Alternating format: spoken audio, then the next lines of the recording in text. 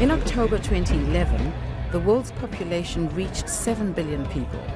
Our sustainability as a human race is very closely linked to the availability of and our relationship with energy. We use energy to grow our food, cook our meals, heat our homes, light our streets, to connect with one another, to run our hospitals, to learn, and to sustain our own economic development. Access to energy is a key component of alleviating poverty and an indispensable element of sustainable human development. Without access to modern, commercial energy, poor countries can be trapped in a vicious cycle of poverty, social instability, and underdevelopment.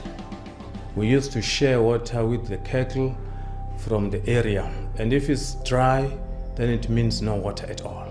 This kind of life is something that is happening all over the area. No clean water, no tap water. So life is just hard like that, but we are surviving.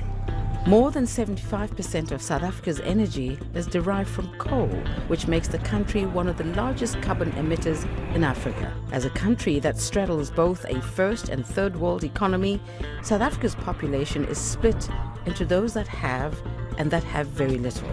It is also spread across a very large geographical area.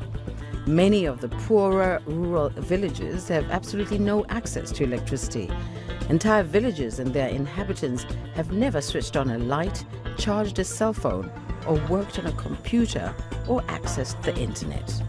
For the school, Vodacom has installed the solar energy, of which we are running computers, we are running our photocopiers.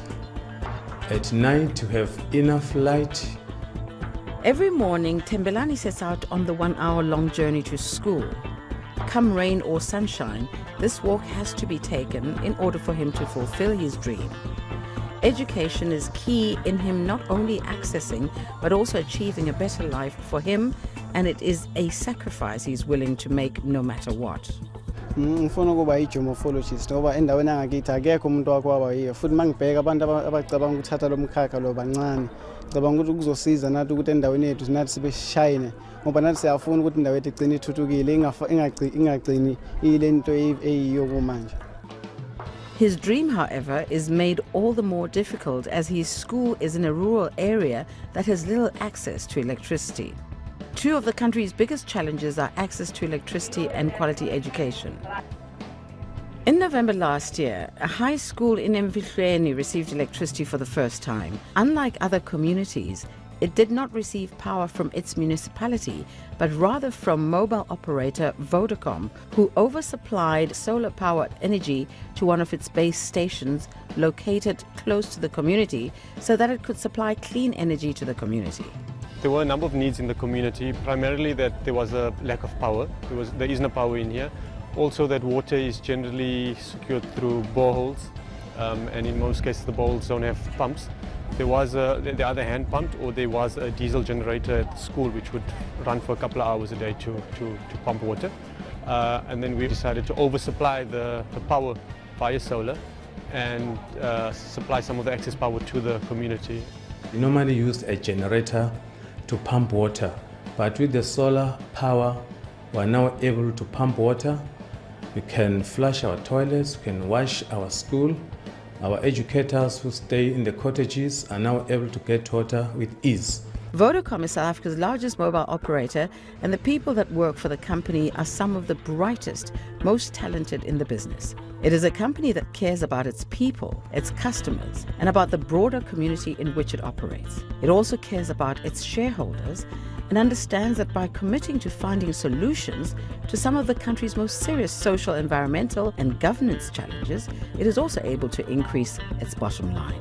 I think this is a very great opportunity that Vodacom is actually started to create, more especially to the deepest rural areas. People now, they are realizing that now Vodacom, they are practicing their social responsibility. So I think this is well and good. Over the last 10 years, Vodacom has given thousands of schools around the country access to ICT. The company's philosophy is to use its technology, infrastructure and expertise to find solutions that will support social and economic development.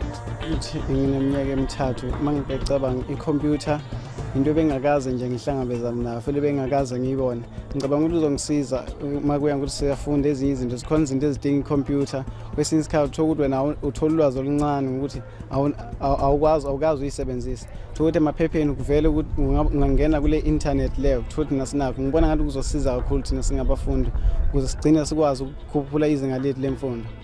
Like most villages of this size and location, Mfihlweni has hardly any basic utilities. The women in the community walk several times a day to collect water for their families from a central water station in the community. Business owners end their working day as the sun goes down, and the school children have never switched on a light or turned on the power of a computer. The school had a computer lab but no computers, and Vodacom, in keeping with its commitment to giving disadvantaged schools access to technology, provided 60 laptop computers and internet access to be used by the learners in their computer lab. As they started with their program of computers here, you can see now that we're not different from anyone from town. So it's something that we have needed for many years, and now it's here with us. The Mfihlweni project is a pilot. If it works, it could be expanded to other communities around South Africa and perhaps to other countries around the world.